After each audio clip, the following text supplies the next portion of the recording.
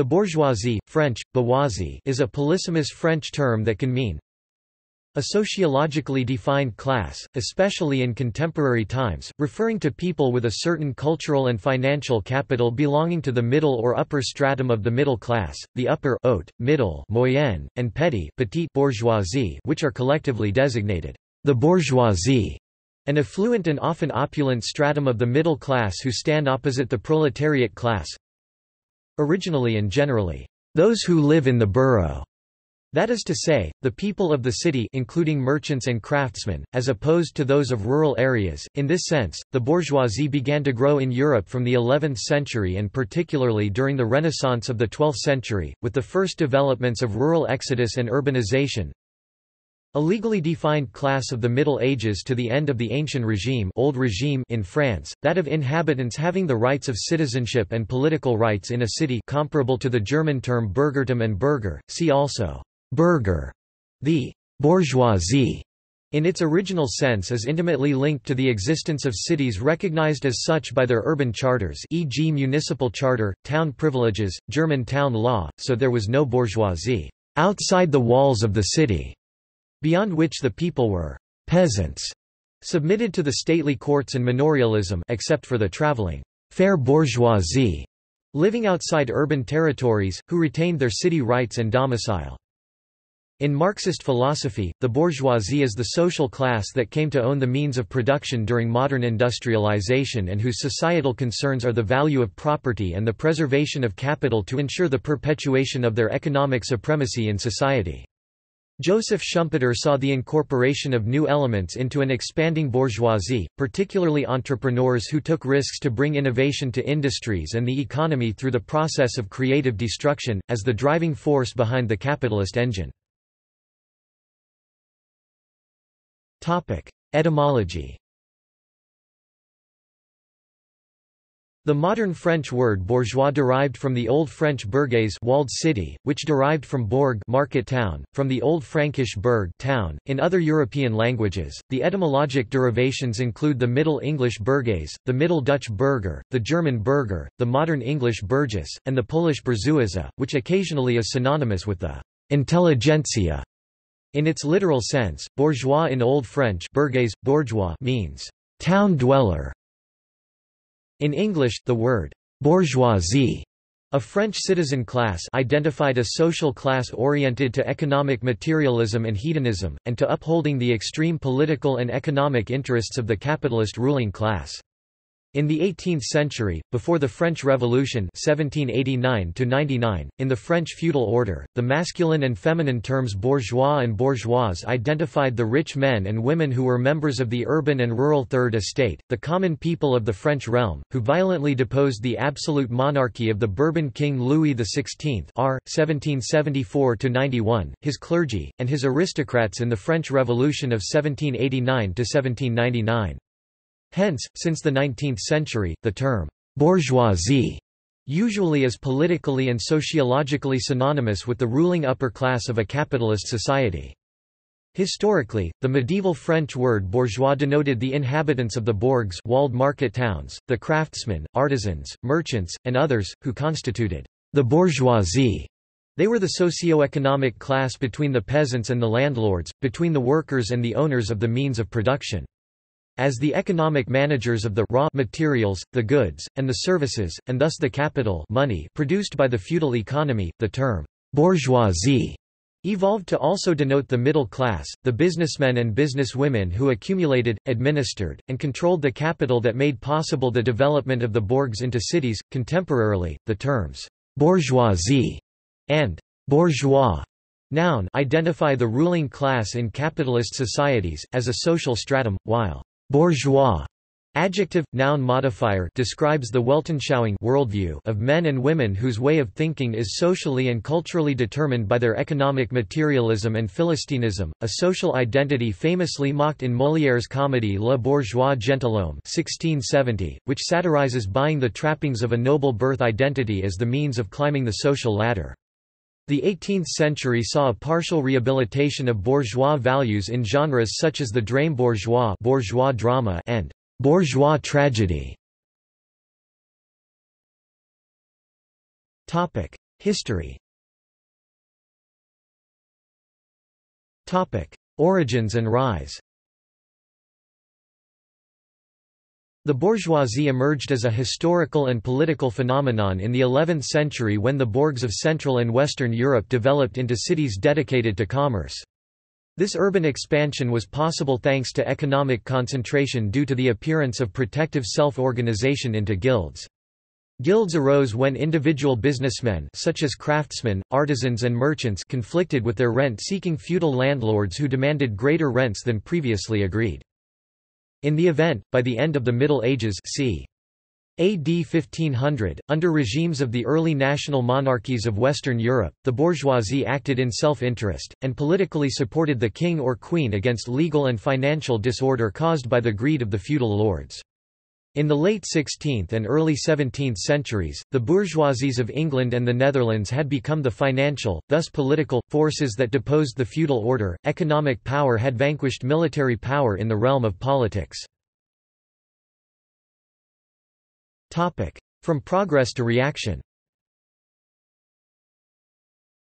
During the 17th and 18th centuries, the bourgeoisie were the politically progressive social class who supported the principles of constitutional government and of natural right, against the law of privilege and the claims of rule by divine right that the nobles and prelates had autonomously exercised during the feudal order.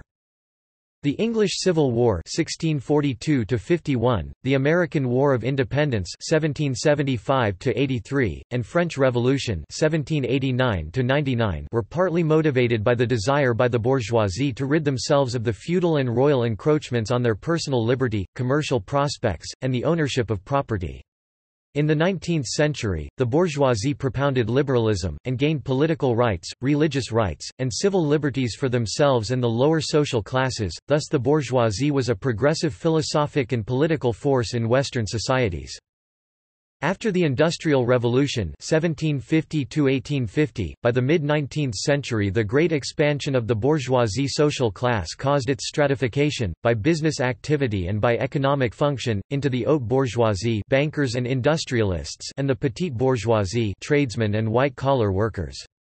Moreover, by the end of the 19th century, the capitalists, the original bourgeoisie, had ascended to the upper class, while the developments of technology and technical occupations allowed the rise of working-class men and women to the lower strata of the bourgeoisie, yet the social progress was incidental. Denotations. Marxist theory.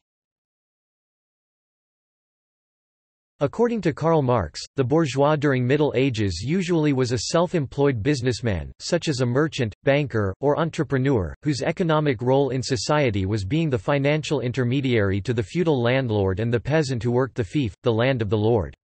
Yet, by the 18th century, the time of the Industrial Revolution 1750–1850 and of industrial capitalism, the bourgeoisie had become the economic ruling class who owned the means of production, capital and land, and who controlled the means of coercion, armed forces and legal system, police forces and prison system. In such a society, the bourgeoisie's ownership of the means of production allowed them to employ and exploit the wage-earning working class, urban and rural, people whose only economic means is labor, and the bourgeois control of the means of coercion suppressed the socio-political challenges by the lower classes, and so preserved the economic status quo. Workers remained workers, and employers remained employers. In the 19th century, Marx distinguished two types of bourgeois capitalist: the functional capitalists, who are business administrators of the means of production, and rentier capitalists whose livelihoods derive either from the rent of property or from the interest income produced by finance capital, or both. In the course of economic relations, the working class and the bourgeoisie continually engage in class struggle, where the capitalists exploit the workers, while the workers resist their economic exploitation, which occurs because the worker owns no means of production, and, to earn a living, he or she seeks employment from the bourgeois capitalist. The worker produces goods and services that are property of the employer, who sells them for a price. Besides describing the social class who owns the means of production, the Marxist use of the term bourgeois also describes the consumerist style of life derived from the ownership of capital and real property. Marx acknowledged the bourgeois industriousness that created wealth, but criticized the moral hypocrisy of the bourgeoisie when they ignored the alleged origins of their wealth, the exploitation of the proletariat, the urban and rural workers. Further sense denotations of «bourgeois» describe ideological concepts such as «bourgeois freedom», which is thought to be opposed to substantive forms of freedom, «bourgeois independence», «bourgeois personal individuality», the «bourgeois family», etc., all derived from owning capital and property. See the Communist Manifesto, 1848. Topic: France and French-speaking countries. In English, the term bourgeoisie is often used to denote the middle classes. In fact, the French term encompasses both the upper and middle classes, a misunderstanding which has occurred in other languages as well. The bourgeoisie in France and many French-speaking countries consists of four evolving social layers: petite bourgeoisie, moyenne bourgeoisie, grande bourgeoisie, and haute bourgeoisie. Petite bourgeoisie. The petite bourgeoisie refers to a social class that is between the middle class and the lower class, the lower middle class.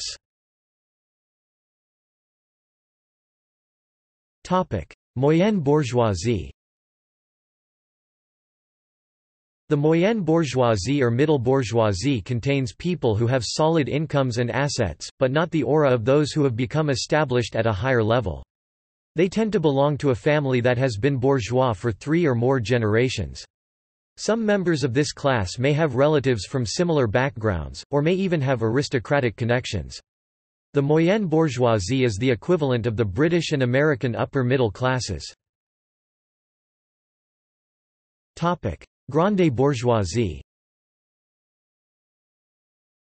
The grande bourgeoisie are families that have been bourgeois since the 19th century, or for at least 4 or 5 generations. Members of these families tend to marry with the aristocracy or make other advantageous marriages. This bourgeois family has acquired an established historical and cultural heritage over the decades. The names of these families are generally known in the city where they reside, and their ancestors have often contributed to the region's history. These families are respected and revered. They belong to the upper class, and in the British class system are considered part of the gentry. In the French-speaking countries, they are sometimes referred la petite haute bourgeoisie. Haute bourgeoisie. The haute bourgeoisie is a social rank in the bourgeoisie that can only be acquired through time. In France, it is composed of bourgeois families that have existed since the French Revolution.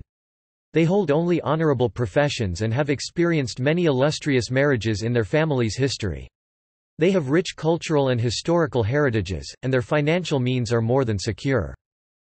These families exude an aura of nobility, which prevents them from certain marriages or occupations. They only differ from nobility in that due to circumstances, the lack of opportunity, and/or political regime, they have not been ennobled. These people nevertheless live a lavish lifestyle, enjoying the company of the great artists of the time. In France, the families of the haute bourgeoisie are also referred to as les 200 familles, a term coined in the first half of the 20th century. Michel Pincon and Monique Pincon-Charlotte studied the lifestyle of the French bourgeoisie, and how they boldly guard their world from the nouveau riche, or newly rich. In the French language, the term bourgeoisie almost designates a caste by itself, even though social mobility into this socio-economic group is possible.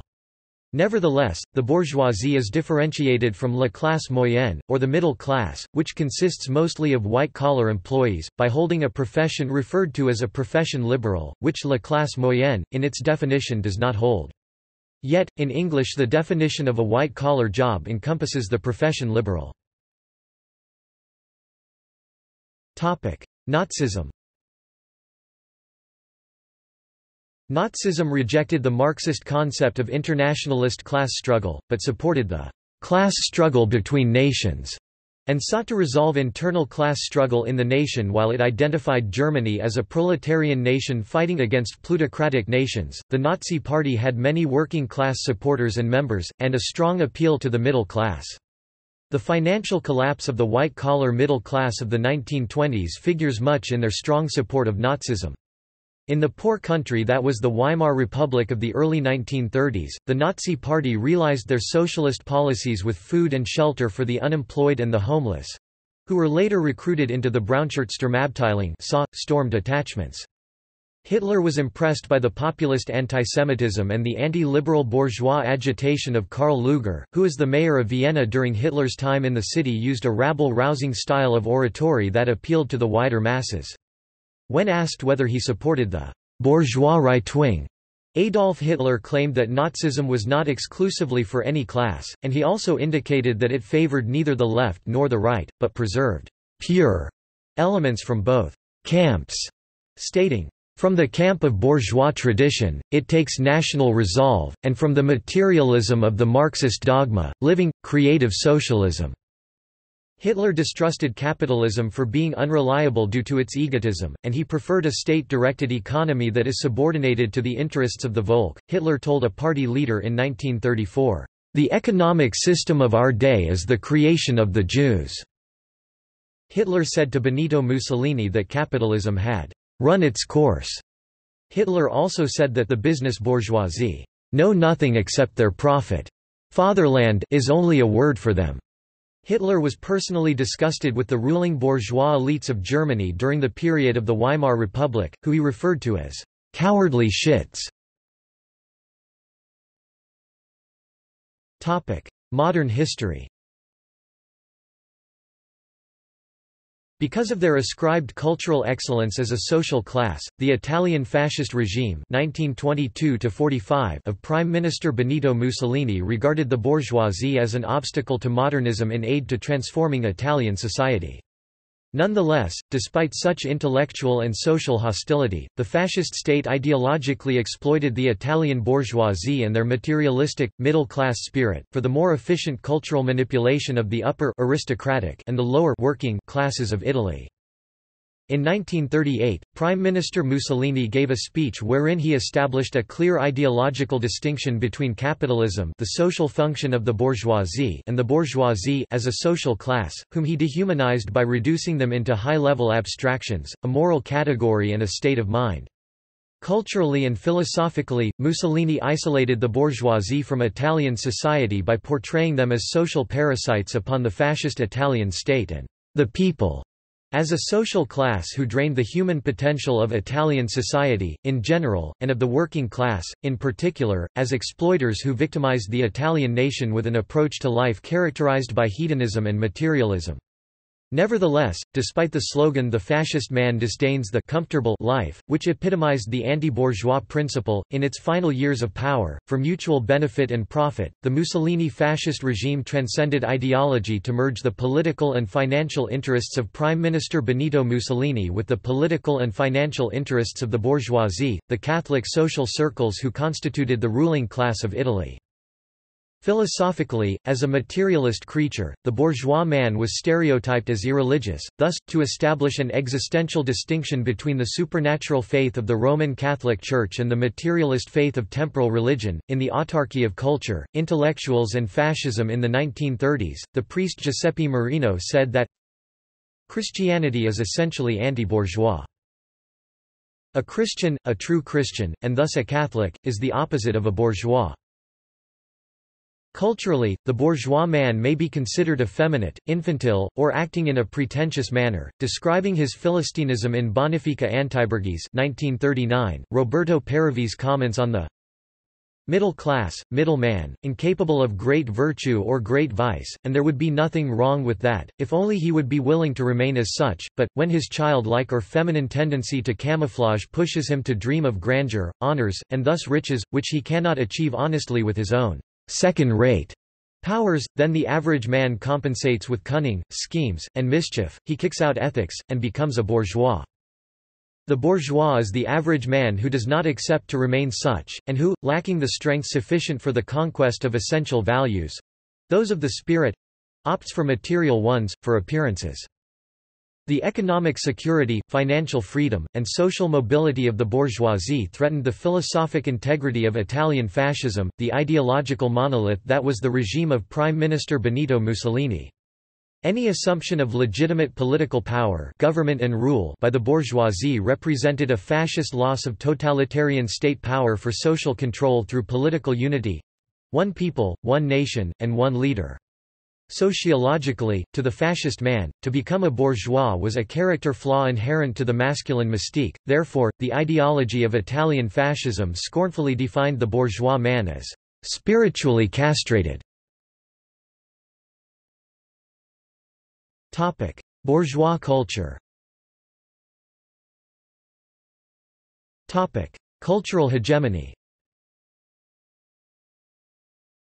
Karl Marx said that the culture of a society is dominated by the mores of the ruling class, wherein their superimposed value system is abided by each social class, the upper, the middle, the lower, regardless of the socio-economic results it yields to them.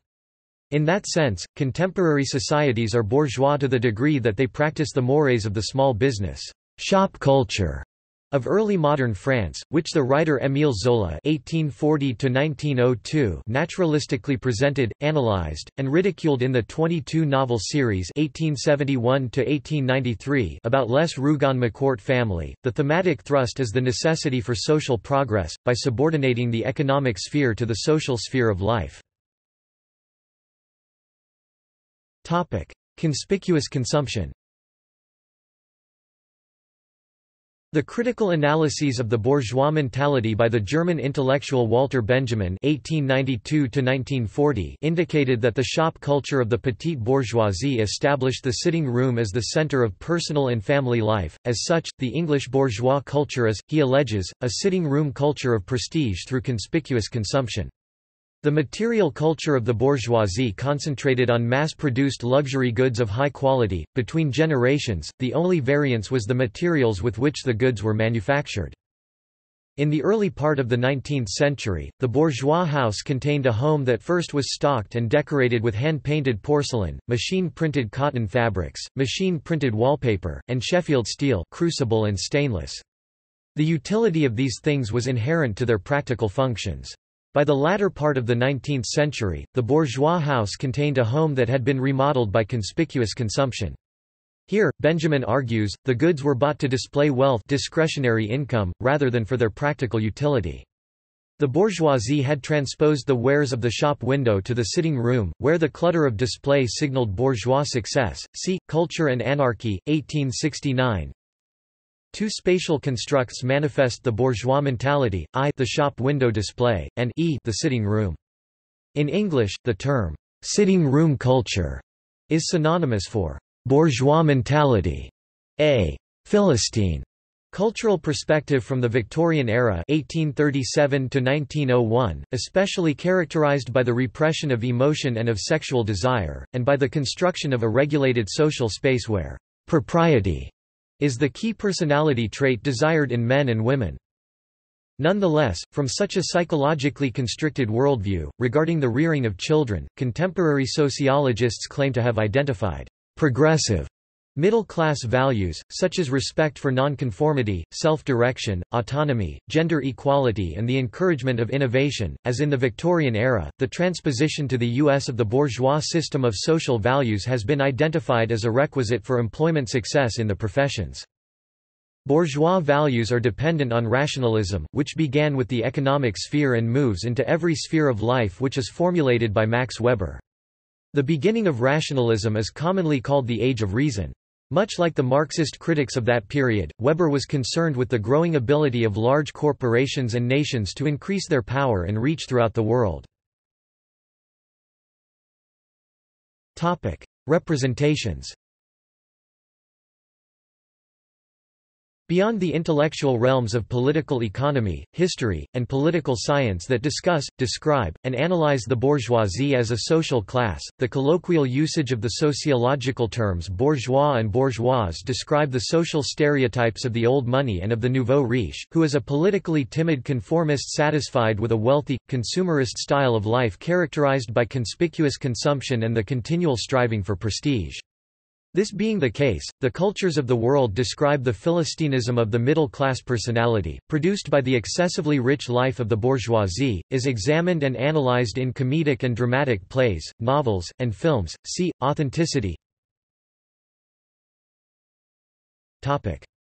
Theatre.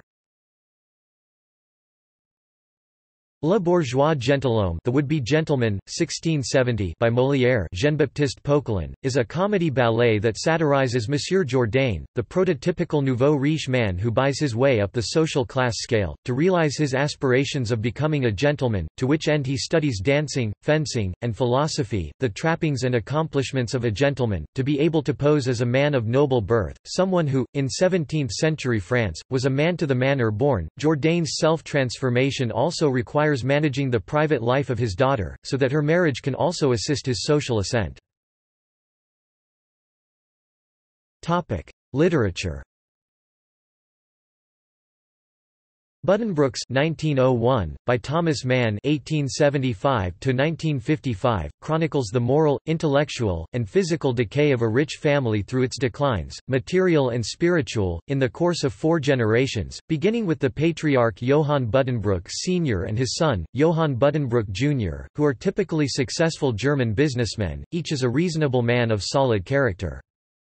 Yet, in the children of Buddenbrook Jr., the materially comfortable style of life provided by the dedication to solid, middle-class values elicits decadence. The fickle daughter, Tony, lacks and does not seek a purpose in life, son Christian is honestly decadent, and lives the life of a ne'er-do-well, and the businessman son, Thomas, who assumes command of the Buddenbrook family fortune, occasionally falters from middle-class solidity by being interested in art and philosophy, the impractical life of the mind, which, to the bourgeoisie, is the epitome of social, moral, and material decadence. Babbitt 1922, by Sinclair Lewis 1885–1951, satirizes the American bourgeois George Follansbee Babbitt, a middle-aged realtor, booster, and joiner in the Midwestern city of Zenith, who, despite being unimaginative, self-important, and hopelessly conformist and middle class, is aware that there must be more to life than money and the consumption of the best things that money can buy. Nevertheless, he fears being excluded from the mainstream of society more than he does living for himself. By being true to himself, his heartfelt flirtations with independence, dabbling in liberal politics, and a love affair with a pretty widow come to naught because he is existentially afraid. Yet, George F. Babbitt sublimates his desire for self-respect, and encourages his son to rebel against the conformity that results from bourgeois prosperity, by recommending that he be true to himself, don't be scared of the family. No, nor all of Zenith. Nor of yourself, the way I've been. Films. The comedy films by the Spanish film director Luis Buñuel (1900–1983) examine the mental and moral effects of the bourgeois mentality, its culture, and the stylish way of life it provides for its practitioners. L'Âge d'Or, The Golden Age, 1930, illustrates the madness and self-destructive hypocrisy of bourgeois society. Le charme discret de la bourgeoisie, The Discreet Charm of the Bourgeoisie, 1972, explores the timidity instilled by middle-class values. Cet obscur objet du désir, That Obscure Object of Desire, 1977, illuminates the practical self-deceptions required for buying love as marriage. See also References Notes Further reading Bledstein, Burton J. and Johnston, Robert D. eds. The Middling Sorts, Explorations in the History of the American Middle Class. Routledge, 2001. Brooks, David, Bobos in Paradise, The New Upper Class and How They Got There. Simon & Schuster, 2001. Byrne, Frank J. Becoming Bourgeois, Merchant Culture in the South, 1820–1865. University Press of Kentucky, 2006. Hunt, Margaret R. The Middling Sort, Commerce, Gender, and the Family in England, 1680–1780. University of California Press. 1996. Kinder, Marcia, ed., Luis Buñuel's The Discreet Charm of the Bourgeoisie. Cambridge University Press, 1999. Lockwood, David. Cronies or Capitalists? The Russian Bourgeoisie and the Bourgeois Revolution from 1850 to 1917. Cambridge Scholars Publishing, 2009. Molière, and Warren, Frederick Morris ed., Molière's Le Bourgeois Gentilhomme. D. C. Heath & Co., 1899. Full text Siegel, Gerald. Bohemian Paris, Culture, Politics, and the Boundaries of Bourgeois Life, 1830–1930. The Johns Hopkins University Press, 1999. Stern, Robert W. Changing India, Bourgeois Revolution on the Subcontinent. Cambridge University Press, 2nd edition, 2003. External links. The Democratic State – A Critique of Bourgeois Sovereignty.